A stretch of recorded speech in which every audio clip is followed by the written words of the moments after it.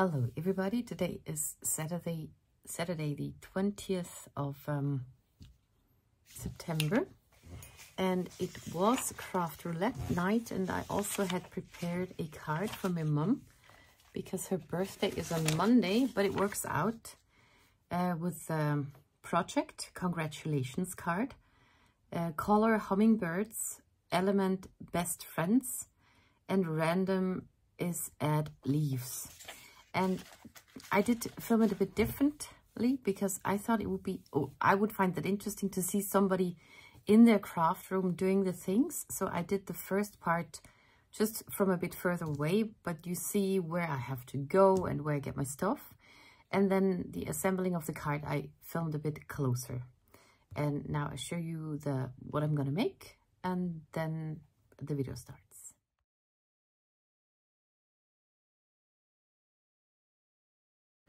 So at first I had to make a little space on my table, and there I put aside the die cut I used for that. It is from Heffy Doodle. I don't know the name of it right now.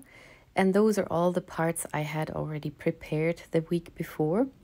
The background panel, the card base is blue, which I just put aside. And then I have 3 layers of grass and the interactive part. And now I had to get my distress oxides, which are in this IKEA shelf. Then short pause to choose the colors. I chose 2 blues and 2 greens. Salvaged patina and mermaid lagoon, lucky clover and pine needle. And this is my storage folder for all the foam, blending foams. I have them in normal Mepley. I don't know the name for that. Their stuff fell to the ground, and I felt like it's not my day today. In that drawer I have the blending stumps, also my mini distress inks. Then here I got my storage for the stencils. I'm looking for the cloudy stencils, and so I have everything ready to do my first ink blending. So I start with my grassy borders, and I never knew that I did that so quickly. It looks, even when I don't speed it up, this is all at twice the speed. It's very quick without speeding it up too. And maybe that's why my hand hurts then. So they are getting better, but I still noticed that I did that today. So I do those 3 borders just from the bottom part up. It is already colored cardstock, so I didn't have to do that much. And yeah, the third one. Again with lucky clover, which is my favorite green, and then pine needles, just to have a little contrast in there. Okay, then I'm finished with that. Now I'm looking for a sponge and some water, which I have in a spritz thingy, spritz bottle, and clean it off a bit because I don't want to contaminate my next part, which I do with blue, with green. And here I think about how this panel will get pulled out and where I need my stencil and which colors I use. I realized normally I don't do clouds with 2 colors, but now I had them out. I just used them both, and I went way too strong for clouds, but that's fine. So I just did a little small rim of the darker color next to the edge of the stencil. And this is the front panel, and it will have a window that pops up, and then the blue is completely gone because I put a lawn there. So it doesn't have to be that good. And this is the panel that pulls out behind, so I want to have the same color, especially where it shows through that pull tab notch. But I'm coloring the whole thing, strongly colored. First I thought I could do a stamp on it or something, but I did not do that in the end. I just left it. I thought it's for my mom, and maybe it's too much otherwise. So there's the need the notch piece, a bit darker, and now it fits back there. And now again cleaning it up. The spritz bottle doesn't work that well. Also the stencil around, and maybe also on the other side, because it's very annoying when you have a white piece of paper, use your stencil, and then it's just splotchy and dirty. So if I can, I try to clean up. Now I'm looking for my speckles, my sprinkle colors. Those are Wow. No, they're not wow. They're perfect pearls. And I have them in those tiny, they were honey jars. And I used them and then I just let them dry in there and add some water. And then they reactivate. And here I get my brushes. They're there in this caddy.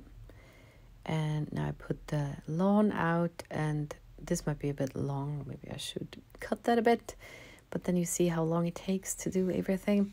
I do 3 different kinds of speckles on the grass. And then I do the same for the sky. But I will cut it up a bit. Yeah, well, that was much. But here I go into the kitchen to wash my brushes. Maybe I should have cut that. Yeah, but there I'm already back. So it's twice the speed and I'm not long gone. First, I wanted to edit it a bit. And now I just started with a voiceover. And until I cut it, it already goes on. So might be a bit annoying, though, to see and listen to that. Here again, same thing for the sky. And then I realized I don't have the right color. I tried to look for one. And I think I find another blue. And then I realized I wanted turquoise.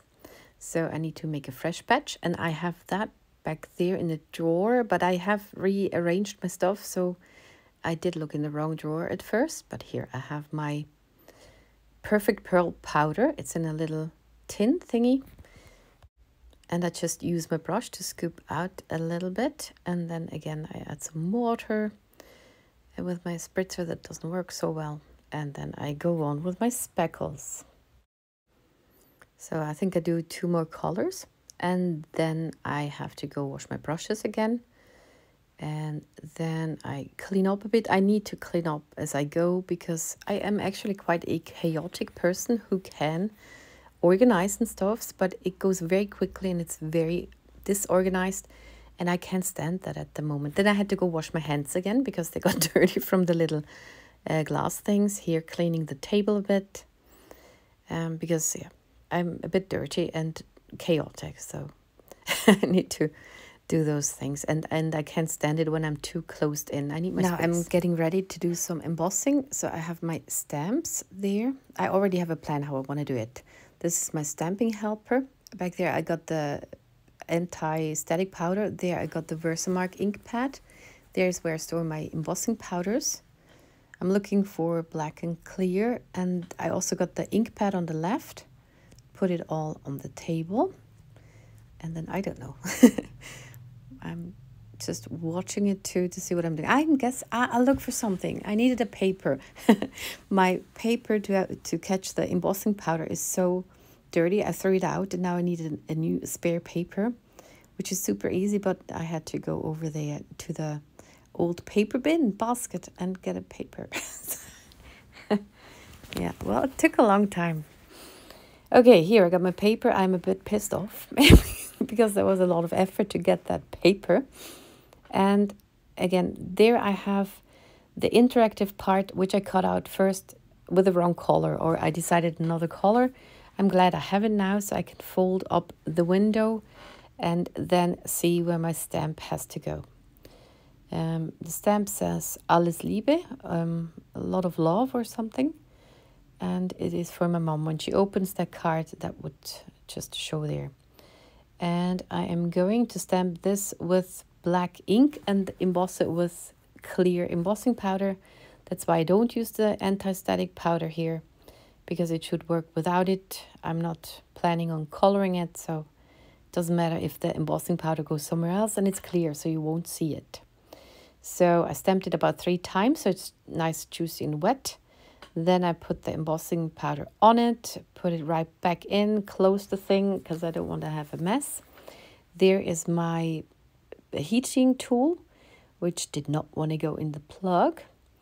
And then I do the embossing over there.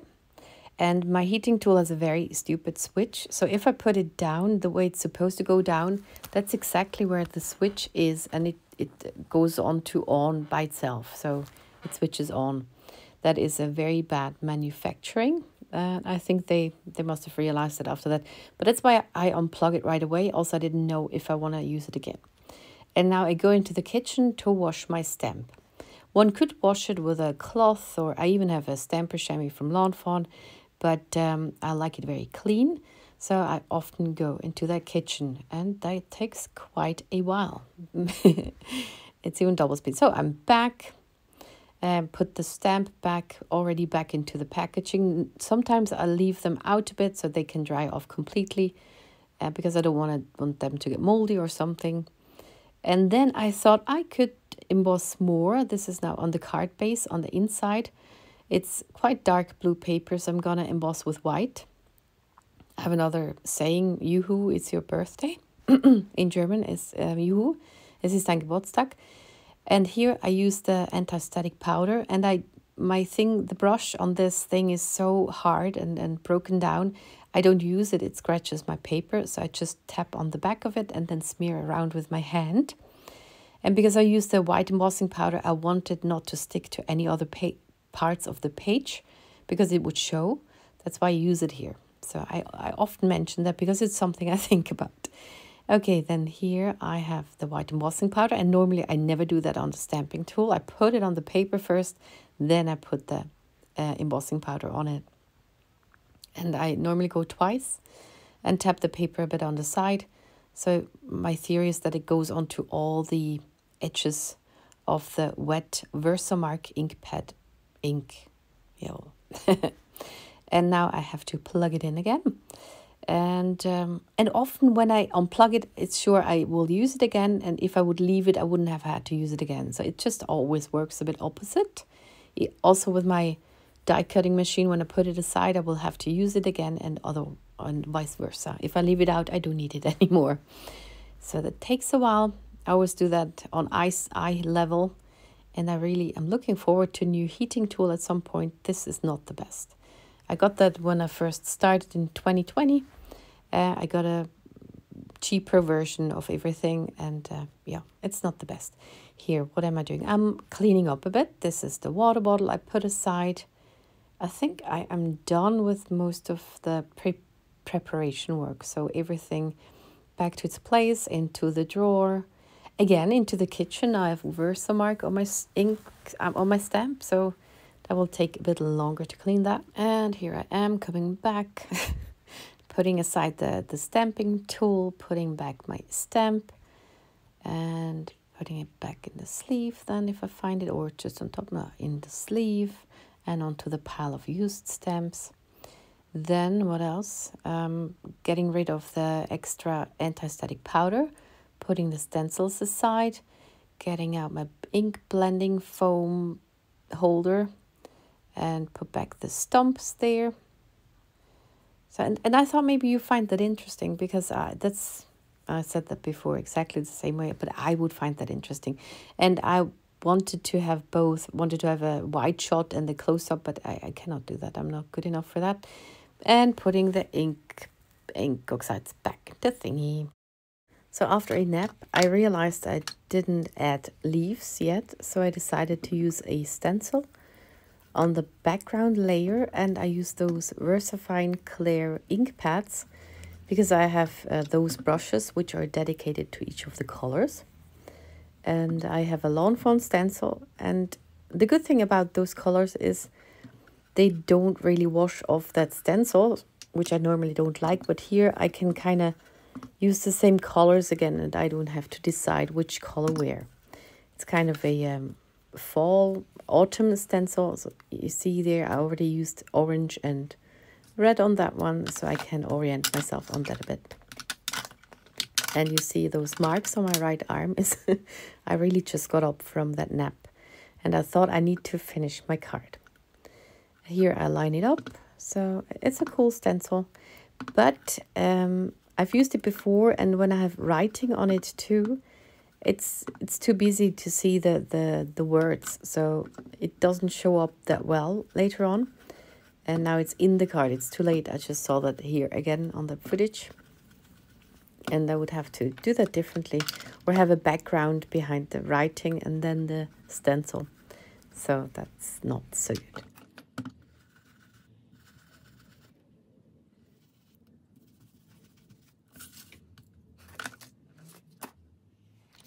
So here are all my parts. This is a background that shows up when you have this here, and when you pull this, this will fold open. I haven't folded that yet.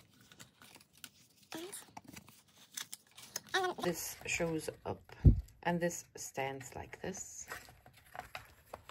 Gonna be one of those cards. This is on the inside, so I'm gonna glue that on here. And to decorate, I have those layers, and those are critters I want to use, and some mushrooms. They're from SF Forever Stamps, Stamps Forever Stamps or something. They're cute. They're little foxes. Okay, now try to assemble them. So first I start with making those fold lines very crisp. It's always good to have that very crisp so the mechanism will work very effortlessly. And then I put it back down and turn it around and prepare that tab, which will have the adhesive on it with score tape. And then I will take the slider panel, I will align it on top there and then just hope that it's straight, which it won't be. Okay, then I pull off the release paper and push it down, and there's a millimeter on the right bottom part which is not flush with the upper part, and therefore it doesn't go under the paper well. That's why I decided to take those 2 millimeter high foam strips so that the panel is a bit risen, and then when it slides up and down it should be able to go under the front panel with that little tiny millimeter that stands out. And that worked out fine. So, and there's a hair caught in the glue. And I like those foam strips, they're very handy and about the size of those cards, which are A2. The American size, see there's the thing that overlaps it, and that's why there's a little gap thingy. Then I take off the release paper. I will also add some glue, so I have a little wiggle room when I put it on the card. When you don't do that, it just sticks where it sticks. There, I realized there's still release paper on it. And I just put it somewhere with the glue on it. Okay, then I align those cards, the card base and the card front panel. Test it and it works fine. Then I realize I cannot grip the paper well there, so I always forget that part. I need another notch on the back, and nobody sees that, so I can just cut it out straight. Test it out again, and so on. Close my glue. It is super quick drying glue, so I can't leave that open for a minute. Now here I need to pay attention because I don't want this slider panel to get caught in that grass, and the grass didn't, you will see in the end I have a problem with that. And the other layers I planned to just get up and stand there and even hide the whole sky part, but that's why I can only glue it on the panel that rises, not on the sides, otherwise you cannot pull that. That's why I glued it on when it was up. Then I quickly decide where to put my animals, because I also want to have them a bit behind this grassy border, so I don't want to glue it all down. And I just glue it onto the other one. Try to attach it well. Then put the mushroom. Realize I didn't have to put glue on the top of the mushroom, so then I have to be a bit careful with that. Then there's the little foxy.